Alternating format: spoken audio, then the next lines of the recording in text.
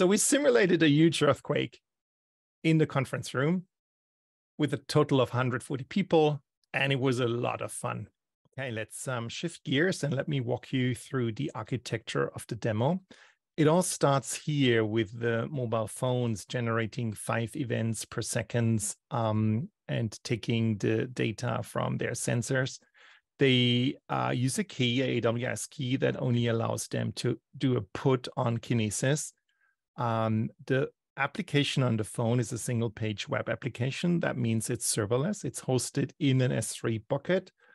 It actually looks like this. And then if you shake the phone, like it measures the magnitude of the movement and it turns yellow. And if you shake it more, it actually turns red. And the data is like transmitted like 5 times per second to Kinesis. So we have the Kinesis shard here, which, well, it looks like a normal Kinesis shard. That's my shard. That's the name. It's active right here. It has one, sorry, it's a stream that has one shard. Data retention is 1 day. So this data is not stored forever. This is more a buffer, as I explained to you already. And going back from Kinesis, the data is picked up with Delta Live tables. I'm going to show you this in a second. We're using Unity Catalog. It's all backed up by Delta tables. And from DLT, we do data analytics using Spark Structured Streaming. This is where we need to create those time windows. But there's also a couple of notebooks for visualization. And the question is always, is it data that is really streaming, that is live, that is visualized? And very often we can use live data and display it with a built-in display function. So you're going to see this, we're going to see a dashboard. And then at the very end, I want to share like those phones that were moving the most from AWS, which is where my DataBricks instance is running, to a completely different cloud, a completely different system, non-DataBricks, just Google Colabs, and it's not even using Spark. And it's all Python code. So this is the code for the pipeline. And if we look at this, you see what I already told you. It's doing a Spark read stream. Format is Kinesis. It could be PubSub. It could be Kafka. We give it a stream name and the keys it needs to read from this Kinesis stream. And then that's the core component here. We use this DLT table decorator to turn this little function into a streaming table. And then it goes on. We need to map the schema. Whenever you ingest from a messaging system like Kafka or Kinesis, you get a blob. You need to map it back to the real types.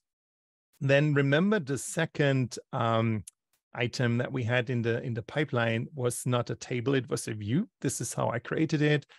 And then it goes on and on. This is the sensor table. And then at the very end, we have this materialized view. And you can see it's a materialized view because it's using the table decorator, but it's not doing a read stream, but a DLT read. Okay. And that's the code for the whole pipeline. And this whole pipeline, if we do the math, we had like 5 events per second. And that's per minute, and that's per hour, and that's per day. And then I had 140 people participating. It's 60 million events per day of sustained throughput. And there was no server. It's all serverless for DLT. And then, well, the question is obviously, how does it look like if we do the data analytics? And for the data analytics, I have this other notebook. Now, this other notebook is reading from the sensor table. So the sensor table, which was kind of the gold table of my pipeline, comes with column, device, time, and magnitude. And we are obviously interested in the magnitude. And what I do here is I read the stream. That's Spark Structured Streaming from this table. I need to create a watermark because I don't want to keep state forever. I don't want to wait for late arrivals forever. So I say maximum 3 seconds. I want to group it in windows, which are defined by the time. I want to have 1 second windows.